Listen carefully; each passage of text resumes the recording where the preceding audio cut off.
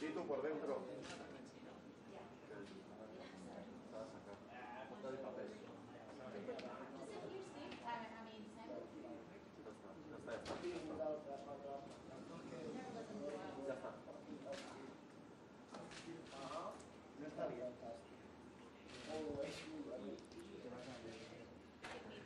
Okay, we are ready for the post-race press conference here for the Red Bull Grand Prix of Spain, where Ducati have ended Yamaha's winning run in MotoGP with a 1-2. And it's Jack Miller on the top step, the race winner for the first time in a dry MotoGP race. Jack, huge congratulations. Not many dry eyes in the house here today, and especially for you as well. A roller coaster of emotions. But you're back. You've won for Ducati as well. What a day.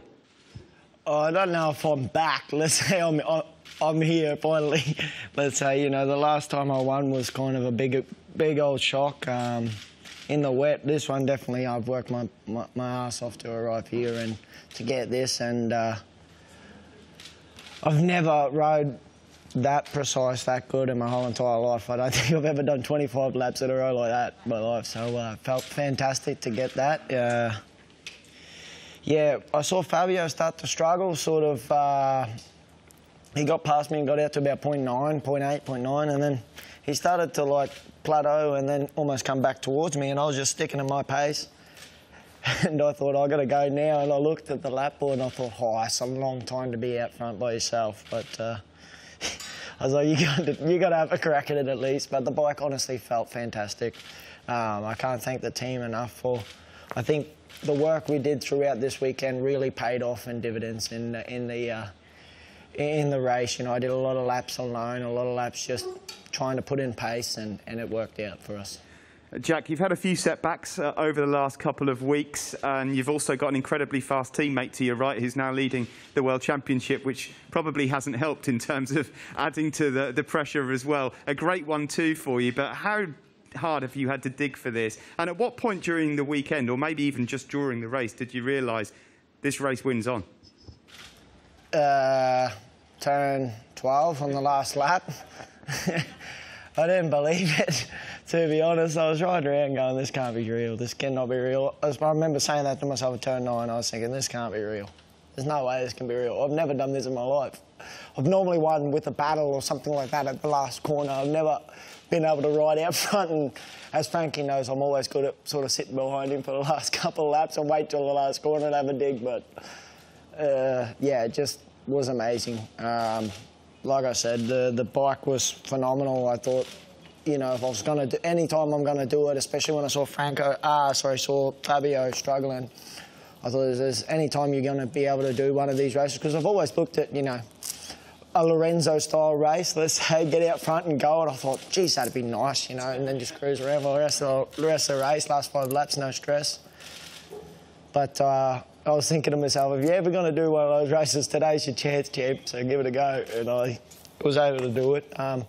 Pecco did a fantastic job, you know, he was there pushing me to the end. I saw it on the pit board, it was dropping, I had like 2 point, did I have it up to about 2.8 or something, and you dropped it down to like 1.8, and I was thinking, oh, surely not on the last lap, come on. I was trying to ride to the pit board and just keep a decent bit of a gap, and I didn't even know how close he was on the last lap, but I buried it up the inside of the last corner. Like, I was protecting, like I was going in there with Moto 3 race, I had 3 bikes behind me, but it was just me on my own, so felt like a bit of a twat, but anyway. No, massive thank you to the team. They never give up on us, and to Claudio, Gigi, Paolo and Davide, you know, they've had my back the whole time, these last couple of weeks especially, and yeah, I can't thank them enough. I'm sure there's a lot of Australian fans celebrating into the night tonight for you, especially your family at home, who I'm sure you wish were here, Jack. But just lastly, my last question to you, from a technical point of view, how important is this victory, not just for you, but for Ducati as well? Given that this is a circuit you've notoriously struggled at, that must give you a lot of confidence for future races? I don't like the that this isn't a Ducati track, because I think we proved last year that it was a Ducati track. You know, Dovi and I went 3rd and 4th in the first race. I had massive arm pump and Dovi was able to get around me, but we went 3rd and 4th in the first race, and Pecco honestly probably could have won the second race and had that mechanical. So I think we proved already last year that this sort of package, you know, because the bike's quite similar, this package works pretty good around here, I think. So, but yeah, for sure, to break a 15-year drought here definitely feels good. Jack, many congratulations. Enjoy the celebrations. Thank you very much indeed. Thanks, mate. We now move on to Pecco Bagnaia, the World Championship leader. Pecco, fantastic and an eventful race as well for you today. But there were a few struggles earlier in the weekend, so this must taste really, really sweet. And you enjoyed a good battle as well with your good friend Franco.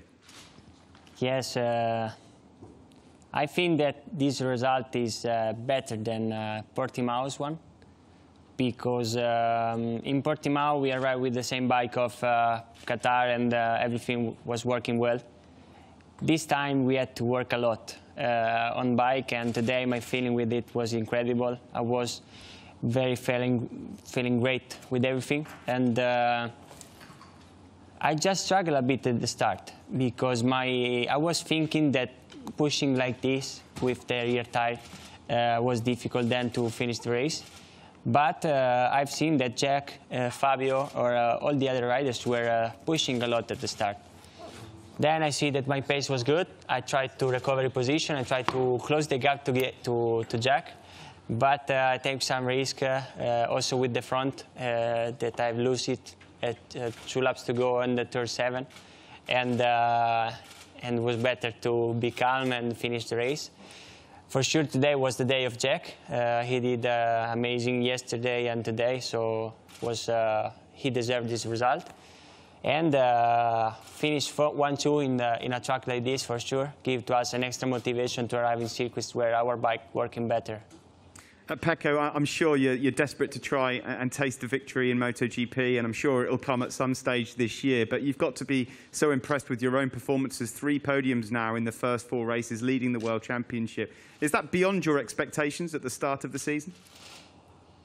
This winter I worked a lot. I tried to improve also myself on the training and mentality. So. I was not expecting a start like this. I was just trying to stay on top 5. And now I'm the leader of the championship, so I'm very happy.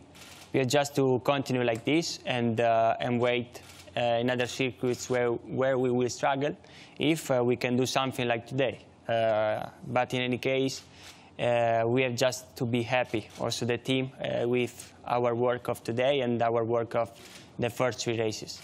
Pecco, many congratulations on your championship lead, your 2nd place today, and yeah, we'll see you in Le Mans. Finally, we come to Franco Morbidelli. Franco, you had to work hard for that. We saw how much it meant to you as well with your post-race celebrations. Your first podium of 2021, top Yamaha as well. Tell us about your day. How hard was that, and well done. Thank you. It was really hard. We needed to work, yeah, really precisely. And Ramon had to take out his wound this weekend. And yeah, we were able to get better and better step by step. We were able to change a little bit our style on the bike, and we were able to find something in the braking that allowed us to be so fast in the race and so consistent as well. So I'm really happy about that. This podium tastes fantastically sweet.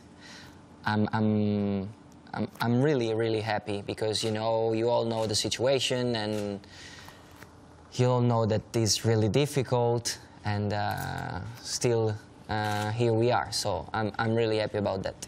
Yeah, especially Franco, after what happened in Qatar, a 4th place in Portugal, followed up by a 3rd place here. That must give you some extra confidence and motivation for Le Mans. Not at all. I mean, I just try to live in the moment. I just try to enjoy the moment and don't predict the future too much, because this category is so tough. It's so difficult, and you can be up there today, but you can be down there tomorrow. So I live and I enjoy the moment. And just lastly, Franco, how difficult was it? I'm sure you could hear Pecco behind you in large moments of that race. How hard was it to just keep him behind you?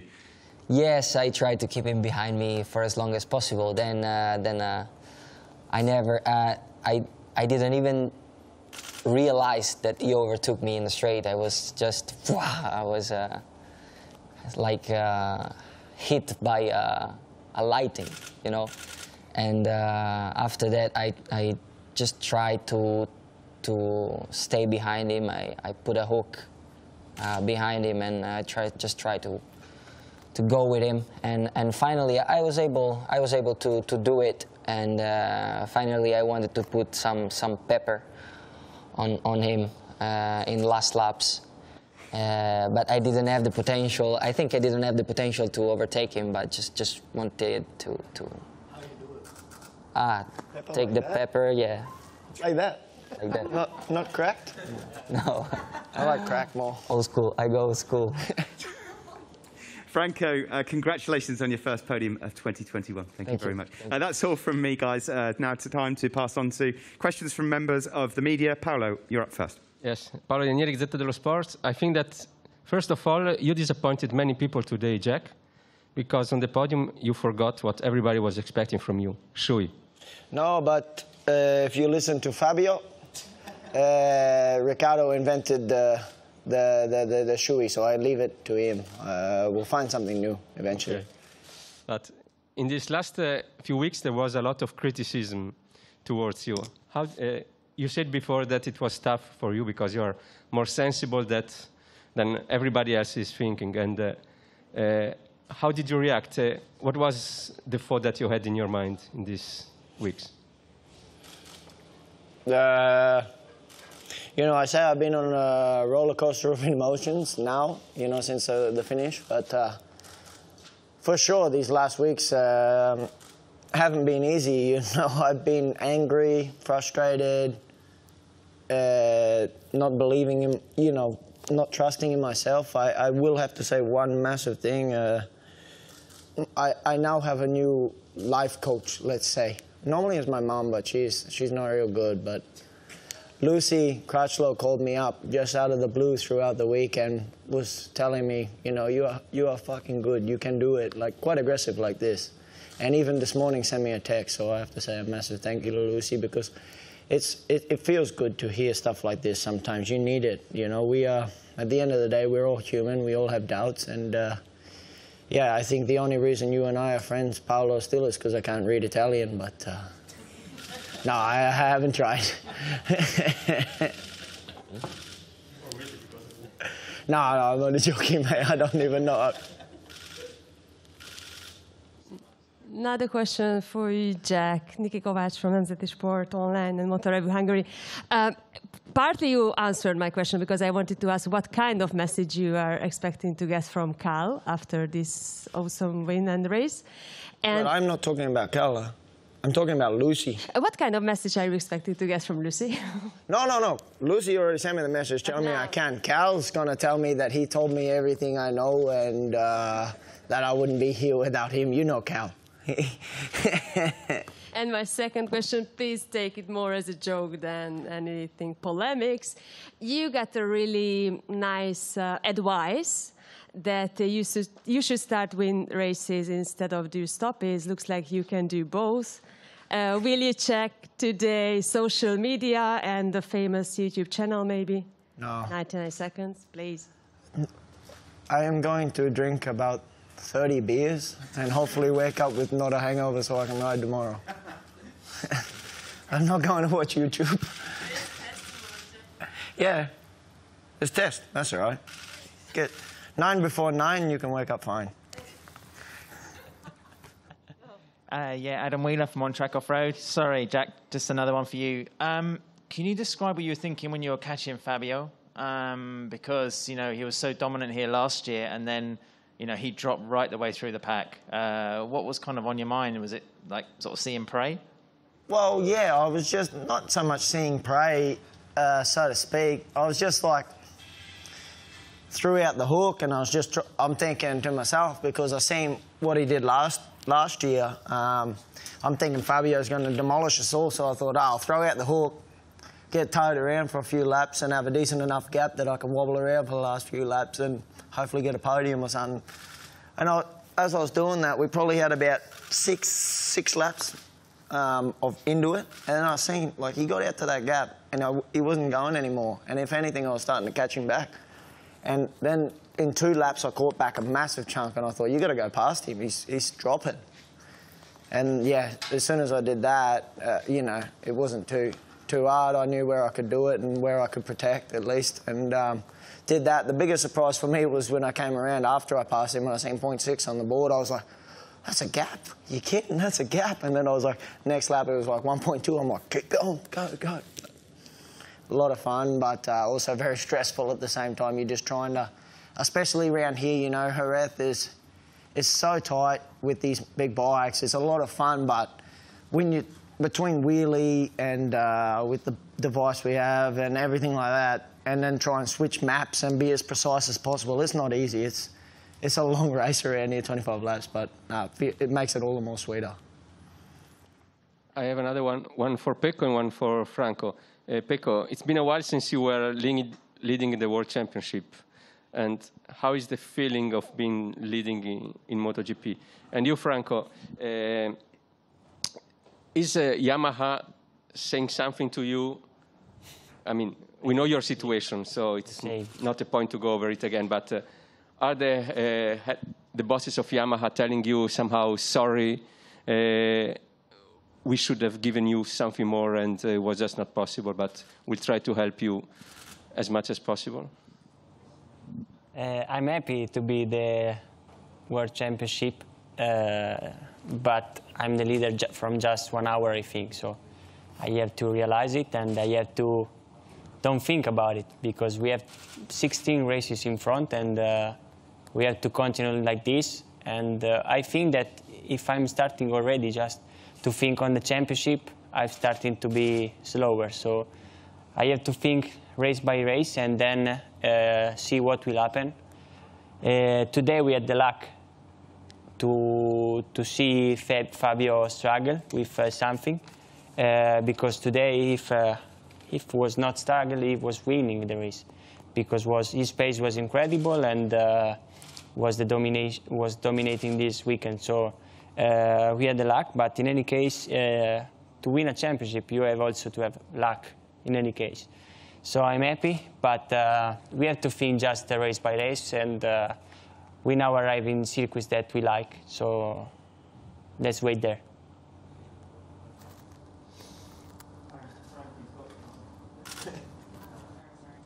Can I answer? Yes. Yeah. About being on a old bike. Yeah, I spoke with Lynn, and I told him my thoughts about the situation, and I was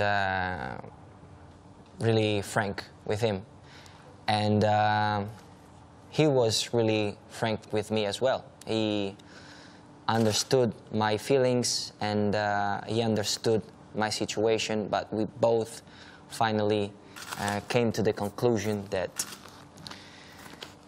I was unlucky. I was unlucky because of the contracts, because of the COVID situation, because of many things going on. So I was unlucky, and I hope that what luck took me this year is gonna give it back somewhere in life. If you want a Ducati, we have a good hookup.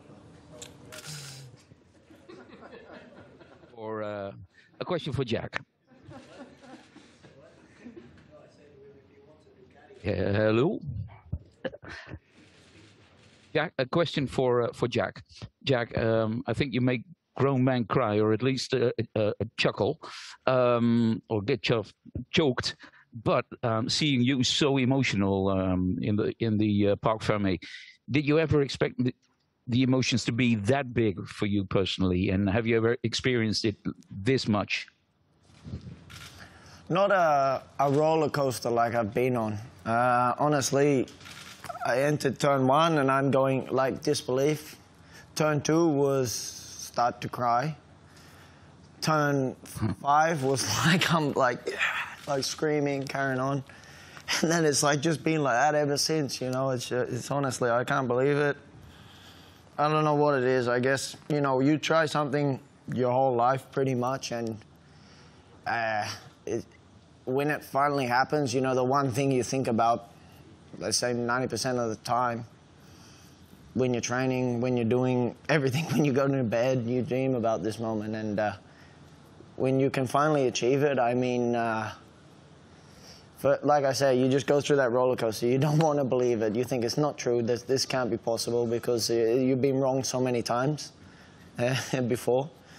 And then, yeah, it hits you. So, I mean, I'm sorry to make everyone cry. I'm sorry to look like a big softie on TV. But anyway, I couldn't hold it back, honestly. I was trying to fight it and hide. To hear everybody clapping and applauding me in pit lane, you know, I try and be the most genuine person I can be. You know, I'm always happy and try to say hello to everybody. And I think this connection helps. So, you know, when I win, I feel like people want, you know, I know there's a lot of people that want me to do good. So I think it meant a lot today, definitely. So I have to say thank you to everybody there, and thanks to everybody. Okay, well deserved. Thanks very much. Thanks, Frank. Imre Pavlovic from Motorsport Aktuell and Motorrad from Germany. A question to Jack. Jack, 7 years ago, he was kind of a guinea pig, being taken from Moto3 directly into MotoGP. Nobody has done it since. When you look back, would it have been easier for you to get to the point where you are if you would have spent a year or two in Moto2, or was MotoGP the right way to go? I've said this many times before, I wouldn't do anything differently. For sure, it was difficult, but to arrive in MotoGP, I think if you speak with Frankie or with Pecco, to arrive here and to arrive in a factory team is not easy. That was my way. I had that opportunity, and yeah, I wouldn't choose anything different because it's worked for me, for sure.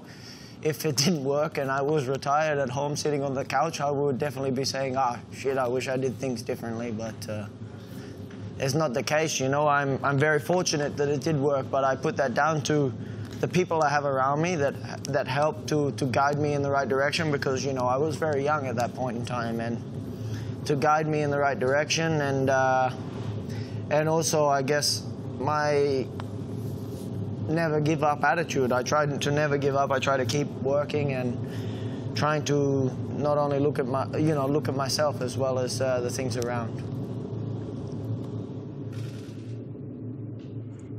Hi guys, congratulations. Thomas Beaujard from GP Mag in France. Just to follow up on that question, I remember you in 2012 with your red mob and your 3 bike. Would you ever have thought that you could live such a day in this very same place? The most fantastic thing I think I've seen this weekend is on the TV. Even like they keep playing it on replay, you know, of like talking about the Spanish Championship. And I'll never forget it. It was my first podium, Pecco's first podium, also in Spanish Championship. The problem was I was about the same height as I am now. And Pecco is honestly probably up to about here on me, tiny little guy. And it's, you know, if I look back on this moment and think, you know, I always thought, you know, this young kid, he was, I think, what you was, 14, 13 at the time? Yeah, 13. Have to be 13. Yeah, you was just allowed to go in. you think back to then and think that we would be teammates in the factory Ducati team and be 1-2 in Jerez in 2021, you don't believe it. You would say you're dreaming, but dreams do come true. Yeah, 10 years later, there you go. It's pretty impressive, but fucking cool. That's cool. Thank you, Jack. Thank you. Matteo Aglio from La Stampa in GP1. I have a question for Pecco. Pecco, congratulations. Now you are leading the championship. But do you feel ready to fight for this championship until the end? Because in the last season it wasn't so easy for you. And now everything changed in a very short time. Like I said before, I worked a lot this winter to be more concentrated and to have to be in a different shape. So we are just at the first races of the season. We have 16 in front, and I would like to be more constant possible. The situation of today, maybe last year I was crashing, so I think that I make a step in front about that thing.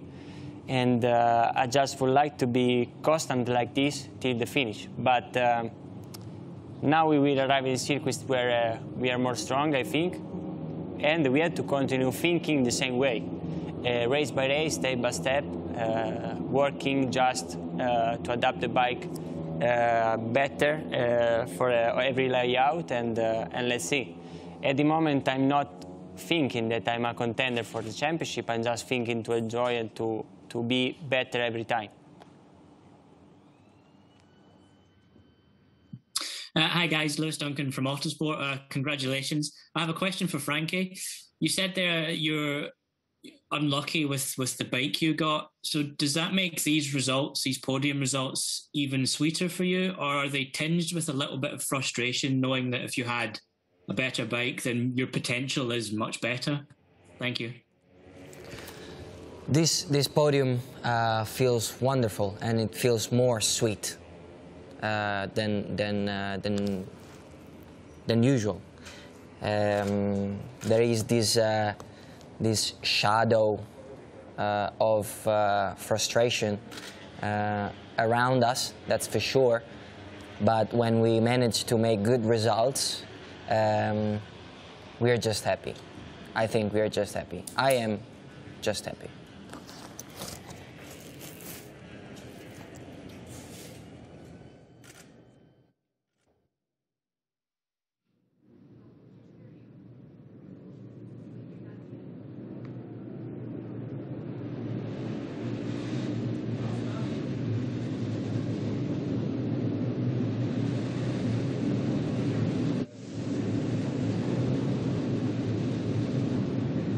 David Emmett, on track off-road. A question for actually all three riders. I saw Jack and Pecco. I saw while Franco was talking, you were sort of looking at the sleeves, at the forearms, and I know you had arm pump.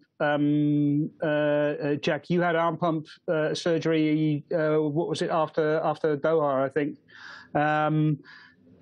Do you think that, and we saw that Fabio was struggling, do you think that these bikes are becoming so that we're reaching the limits of human endurance almost, because it seems that everyone is having to have this arm pump surgery just to be able to continue to ride the bike?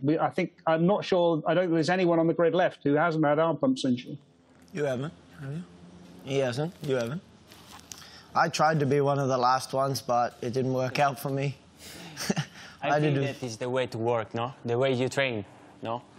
I always thought that too, but normally I would be okay. If the season went on, if you'd have the 3 tests leading up to the season, I was fine. But the way everything is compact, that's the issue for me, and I'm glad I did it, because Jerez has been notorious for me in the past with arm pump, and I have to say I didn't have it today. Looking at Fabio, I think he had it today, but he's had the surgery, so I guess it might have closed back up or something. But it depends on your... Valentino has never had it.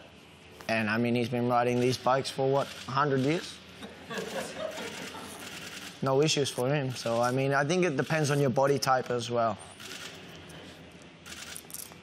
Yeah, I think it's the way to you train because no one in the academy had this problem, so I don't know. Maybe we are lucky. Yeah, I agree with this too. What water are you drinking in the academy? Can I ask? A lot of things. A lot of sparkling water. Yeah. Thanks. Guys, Simon Patterson from the race. Jack, congratulations, mate. Has there been any point in the past few weeks after the difficult start to the season where there's a little bit of self-doubt has started to creep in about the future, about 2022 and the contract situation? Or have you always been kind of under control there? No, I sent my resume out to a few construction companies in Australia. I thought it was done, you know, I was going home, work construction or something like that, but no. I mean, this feels a bit better now, but it's as easy as that in this game, you know. People forget very quickly, and I know you are one of them, Simon. You all forget very quickly about what happens and where you are and how people are. People forget this guy. I mean, all the hypes about these other people, the guy sitting next to me to my left, people forget he finished second in the championship last year on an old bike. People forget. It's as simple as that. And I think it's the wrong mentality. You know, a lot of people get a lot more respect than other people around here, and that's just the way it is. And I just try and do my own work and do my own job and be the best person that I can be. And at the end of the day, I'll be happy with who I am. Thanks.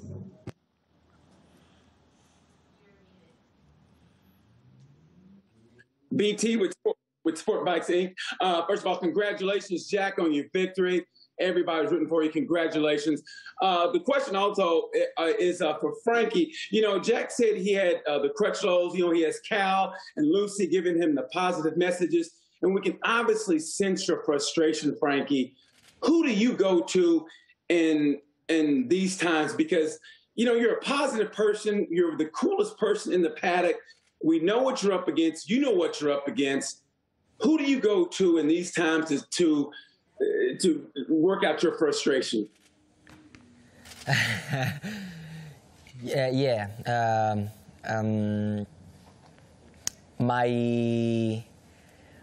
My punch pillow, I don't know how you say in English. Yeah, my boxing bag. Exactly. My boxing bag is Manu. So I yell at him a lot. I always laugh when people think that I am a laid-back guy, I'm quiet, but when I get angry, and I get angry quite usually, I get it. I do it quite right, and I do it with Manu because he's my sidekick, and he knows me since a lot of time, and he knows how to handle my rages. And when I'm home, I just spend time with my good friends, and that helps me a lot to decompress and get ready for the next battle. We know also when you are angry. Yeah, as well. At home also. Ah, yeah. I haven't seen. You have the same? No, I haven't seen you. You haven't seen? I haven't seen. You hide it very well. You're lucky. He hides it very well. You just need to spend some more time with me, you'll see it. I only see cool, laid back, and then I see Manu, he's quite cool and laid back. I can normally our motorhome, your motorhome must be really quiet, you know, like good soundproofing. I can't hear nothing. Yeah. I get the cup up against the window of mine and everything, trying to hear. Oh, hi, a question, Matt Oxley from Motorsport Magazine. I have a question for Jack and for Pecco. First of all, I might have missed this, Jack. I came in late. Have you had a chat with Cal yet? And if so, what did you say to him and what did he say to you? No, I haven't seen a phone yet. First thing on the agenda is to call my parents, even though it'll probably be, I don't know, 4:30, something like that in the morning there, but I'm sure they'll be still awake. They're not going to be able to go to sleep, back to sleep after that one. But no, I haven't spoken to Cal. I'm sure I'll speak to them tonight. We've got a great group chat between him, myself, and Sam and Al. and just stopping in the pit lane with Sammy and Alex, and also all of the Mark VDS guys that I worked with in the past. You know, honestly, today's just been fantastic to see. I've been around a long time, you know. I'm only 26 years old, but I've been here a while, and just to see faces I've worked with in the past and stuff like that, to see how happy they were, you know, and for them to see me as happy as I was, I think it's just fantastic, and I still can't believe it, honestly. Thank you. And to Pecco, you spent a lot of time chasing Jack today in a race situation. So, and you must have been watching what he was doing very carefully. Can you tell me what he does different to you, or what you do different to him? How do are you the same on the bike, or are you slightly different? I think that we have two completely different setups, completely. But I think that all the riders in Ducati have a different setup, but everyone ride similar. I think that I'm stronger on the braking point, because I can stop the bike very soon. But maybe Jack is faster than me in the entry, so I don't know. Today I was catching him, but was in the last part of the race, the rear tire was already gone, and also in the last 3-4 laps the front tire was gone, so it was difficult to catch him, and was too far to see the differences between us. But I think we have two completely different setups. Do you think you're more of a front rider and he's more of a rear rider? Completely the opposite, I think. Okay, thank you. You always like the hard front. Oh, but I'm sitting more behind than you. Yeah, I have to sit on the front, because you've seen where I put my ass in the corners. Yeah. He goes out with his shoulders, I go out with my ass. I try to be a little bit more like Mick Doohan, and he's more like the modern era. Perfect. Thank you very much. Surely we're done. Nadia Tranchoni from El País. Question for Jack. Congratulations, by the way. Very happy for you. I'm just curious how long it's been since you saw your parents for the last time. January the 18th, my birthday. I left Australia on my birthday. But yeah, I will see them at the end of the year after I finish here and go and do my quarantine and whatnot. Oh, fingers crossed we can go to Australia, but we'll wait and see. But yeah, for sure. It's not easy, you know, living on the other side of the world, alone. For sure, it's much easier now than it used to be with FaceTime and all this shit. But yeah, this year especially, being in the factory team, a lot more media commitments and stuff like that. So I had to come over in January rather than February. So it was a little less time. I did 19 days in quarantine and 28 days out. So it was a fantastic summer in Australia, and I look forward to going back.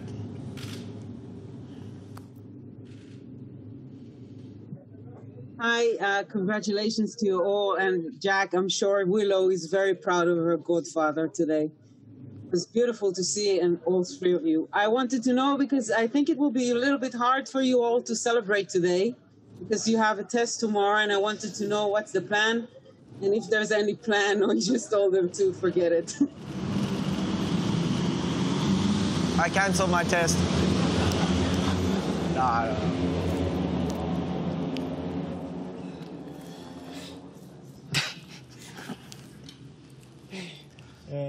I will speak with Gigi when I get back to the box. I think the bike is working pretty good here.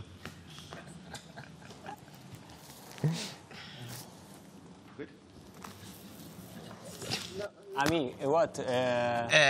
It's going to be difficult to celebrate. What are you going to do? No, I think the test of tomorrow will be very important, but I think that the tonight dinner will be very difficult with Jack. I remember the Australia 2019 that he did podium, and we were together at the Sunday party, and he was very angry with me because I didn't like the tequila, and he wanted to give me tequila, so I have to pay attention with him. Drink the tequila, all is okay. Yeah, I don't have much stuff to try. Your bike is 2 years old. What are you gonna do? I know. But it'll be nice to ride around here in Cadets on Monday after the race, and yeah, we will try some funny stuff on the setting for sure. Just trying to explore, I guess. That's I think what Ramons want to do.